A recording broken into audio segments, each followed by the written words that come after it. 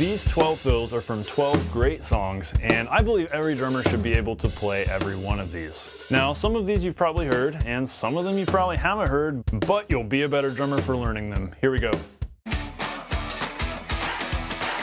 Hey everyone, welcome to The Non-Glamorous Drummer. I believe that no matter who you are, you can master the drums when you're armed with the right know-how. And I believe this video is going to get you on the right track for doing just that. If you're new to the channel, be sure to subscribe before you go. First, I've got to preface today's discussion by reminding you that my goal is not just to teach you some licks and teach you some fills. That's not what I want to do, because I want to help you get better at core drumming skills, and I want to give you the abilities to create your own fills. So what I want to do is give you some specific reasons why to practice this fill and some benefits you'll receive by practicing these fills. But ultimately, I hope that you're going to be inspired by working on these fills. They're going to boost your technical skills, of course, but I hope that they'll inspire you to create new fills of your own. Because that's ultimately what we want to do as drummers. We don't want to just regurgitate fills, we want to create our own. So I hope that's what today's lesson helps you do. Also, be sure to download the PDF in the description that has all 12 of these fills nicely notated for you to see so that you can take that to your practice room and work on these. All right, let's get rolling. Number 12, The Power of Love by Huey Lewis and the News. So this is the fill that happens kind of at the end of the bridge when things chill down a little bit, but then this fill launches the song into the guitar solo. So it's what I call a slingshot fill, where something about it just kind of feels like we're going, we're just launching the band. Fills like that are really cool. And it's also not the easiest fill to play because it incorporates space, and it's an easy fill to rush. In practicing this, you learn to play precisely, you learn to play with some space, and you learn to relax, because you've got to relax to play this fill well.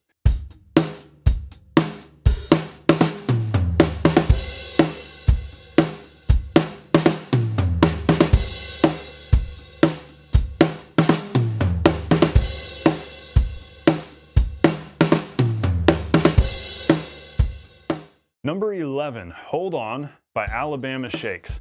This is a really cool song that came out back in 2012. This was such a cool album, just a unique sound that this band had going on. So there's a particular fill that's near the end of the song where basically the drummer plays over the bar line. So it isn't just a fill that ends on beat 1. It keeps going. It starts on beat 3 and it continues across into the next measure and lands on beat 2.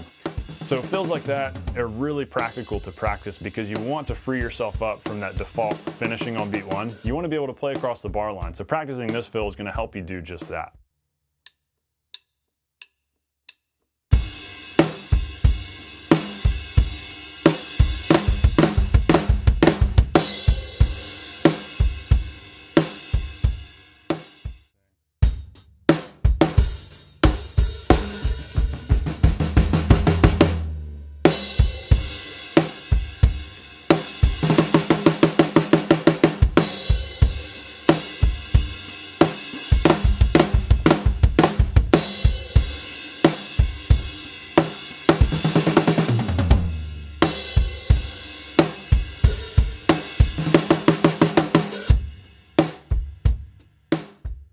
Number 10, Africa by Toto.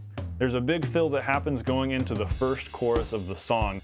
It's just a big epic tom fill. And it's a tough fill to play because these tom notes are happening on syncopated parts of the beat and they're just out there on their own. There's not really a frame of reference for you as the drummer, so you've got to precisely hit things at the right time. This is great practice for playing with space and relaxing and making sure you're being precise. Also, something to note is that this fill happens on top of the percussion drum loop that goes throughout the beginning of the song. And so there's sort of that's forming a bed of sound for this fill. And so the fill by itself isn't really what's happening. It's really happening on top of this other part. But you as the drummer, if you're performing this song, you're just going to play this tom part and you're going to launch into the chorus.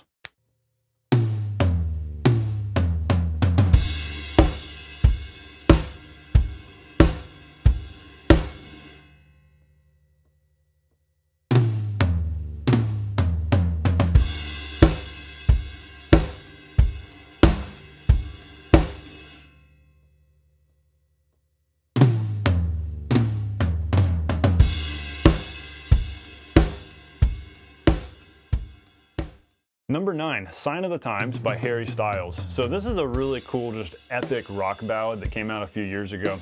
And it's an interesting fill for two reasons. Number one, it mixes triplets with straight eights.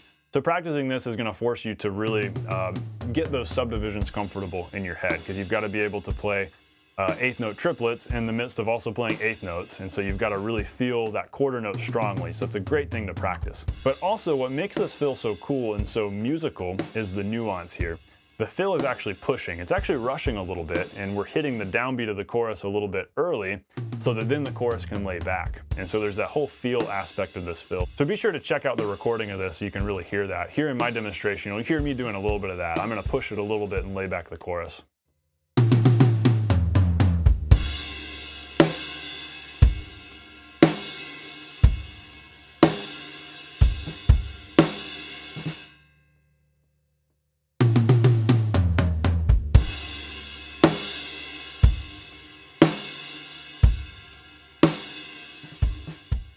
Number 8, Ain't Supposed to Rain by Welshly Arms.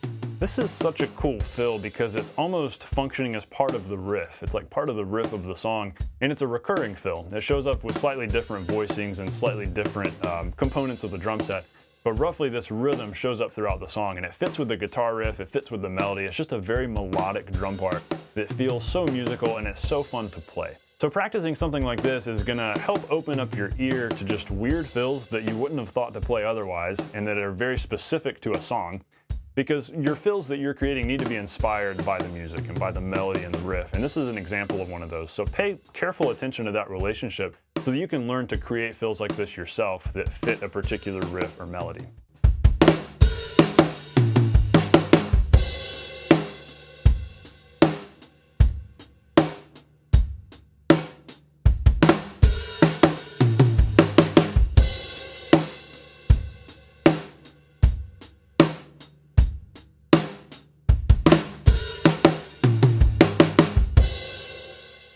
Number 7, Last Christmas by Wham. And it's a very drum machine kind of pattern. It was probably a drum machine they used on the record. And there's a particular fill that shows up throughout the song, but we're really looking at a specific instance of it in verse 2, where it's interesting how this recurring fill fits so well with the melody in this particular spot. So that's what I want you to go check out. But this fill, number 1, is kind of challenging to play it exactly like what's on the recording, and so you'll hear me play 2 versions of it. The first version is me emulating exactly what I hear on the recording. The second one is how I would probably actually play it if I were playing this on a gig.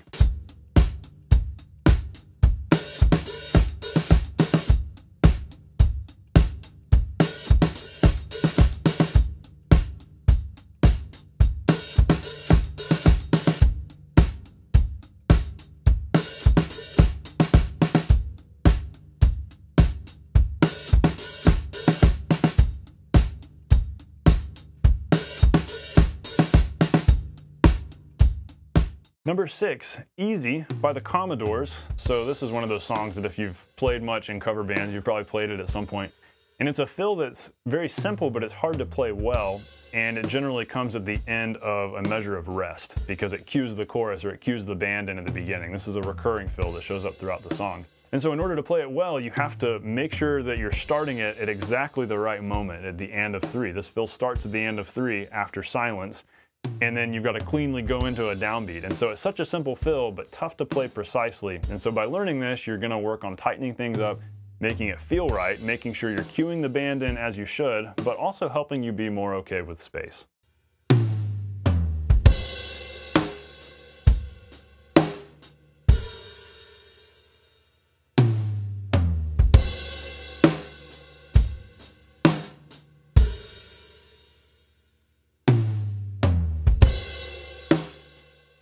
Number 5, this is a really fun one. This is one of those drum intros that's just really cool. Rock With You by Michael Jackson.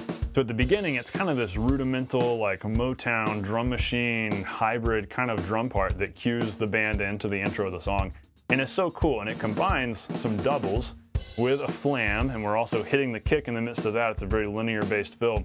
If you've never heard it before, it's super cool, so go check it out and start practicing it because it's gonna force you to incorporate doubles smoothly into a fill and incorporate a flam smoothly and solidly into a fill. And so this is one that you've got to work slowly, but by practicing it slowly, getting it up to speed, number 1, it's very satisfying to master this fill because it's so much fun to play, but it's going to force you to work a lot of these technical hand elements too in a really musical way.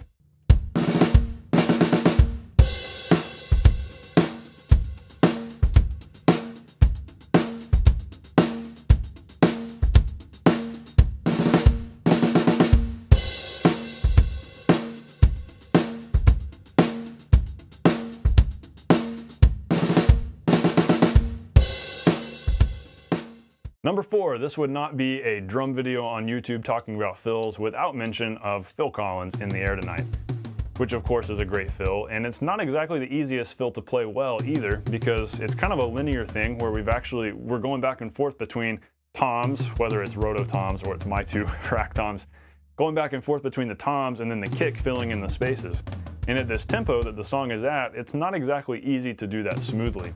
And so if you're going to play this fill exactly like it is on the record, you've got to practice it slowly to get that alternation very smooth. Otherwise it gets sloppy very quickly. This is also the kind of fill where I would probably play it one way on a gig, but that isn't exactly the way Phil Collins does it on the record. But I only have 2 toms. He had a lot of toms set up.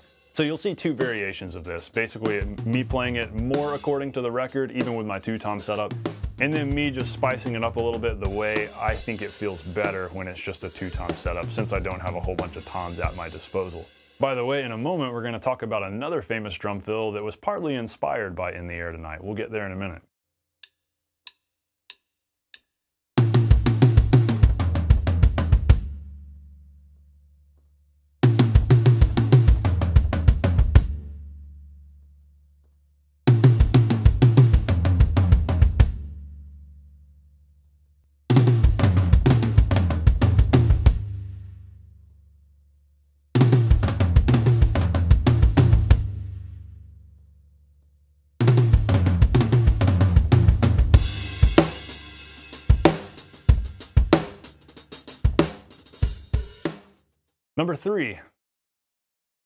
Number three, Hallelujah by Paramore. So this is a really cool song, and basically I feel this in halftime where we're counting fast, but really most of the time we're playing backbeats on beat 3.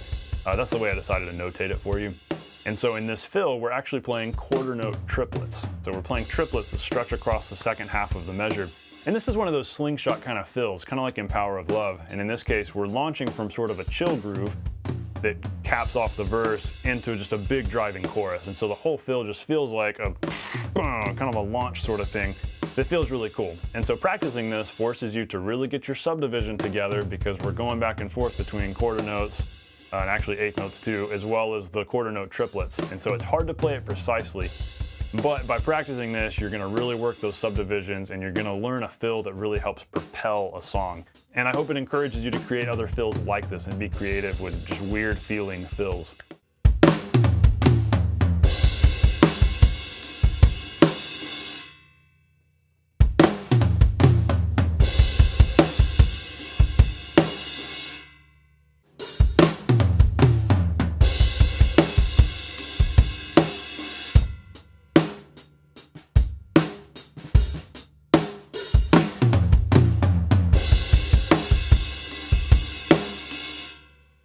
Number 2, this is a really unique fill that I've always loved. It's from the song No Such Thing by John Mayer from one of his older albums from the early 2000s. The first time they go into the chorus in the song, there's just a break. There's a break on the end of 4, measure of silence, and basically a simple fill at the end of that. But then going into the second chorus, they do this fill that sounds really cool because it's basically snare 16th notes, but they're accents thrown in the midst of snare ghost notes, which is super cool, super musical. This is really cool, and it's gonna force you to work on a lot of different things, honestly, but it's gonna force you to work on controlling your rebound, because if you're playing a bunch of snare 16ths with some accents, but also with ghost notes, you've gotta control that rebound and be able to quickly go back and forth between big stick height, little stick height, rim shot, ghost note. So being able to play that precisely is very challenging, playing this cleanly. So practicing it slowly and really working on controlling that rebound is what you've got to do to master this fill, but it's well worth doing because this is going to help you with playing all sorts of other kinds of fills like it. So this is very worth practicing.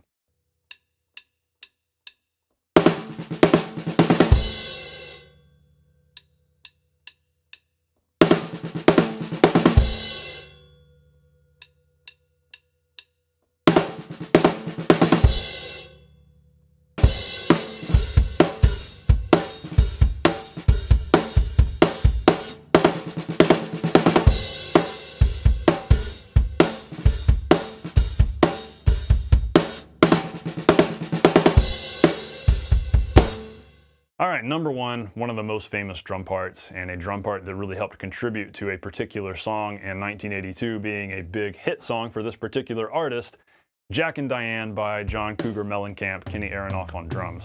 This is a really cool fill, and it's a really challenging fill, and it's a very difficult one for me to create with my only 2 toms here. So you'll see me do the best I can. This is one where I added a variation of how I would play it if I'm doing it on this kit versus trying to recreate what's on the record where there's a lot of toms. Honestly, the biggest reason for learning this fill is just because it's cool. Learn it, figure it out because it's cool. But also, it's like a lot of these fills, it's helping solidify your ability to subdivide, because you've got to play 16ths and then some 8ths and then some triplets, and then from there launch into a straight groove. And so it's just a whole mix of all this stuff that is very difficult to just smoothly execute without significant practice. And so it's all helping solidify your ability to feel the different subdivisions, whether it's triplets or straight 8ths, in the midst of a steady quarter note pulse. So it's a really fun, really musical groove, really well worth learning. So I really hope you enjoy working on this one.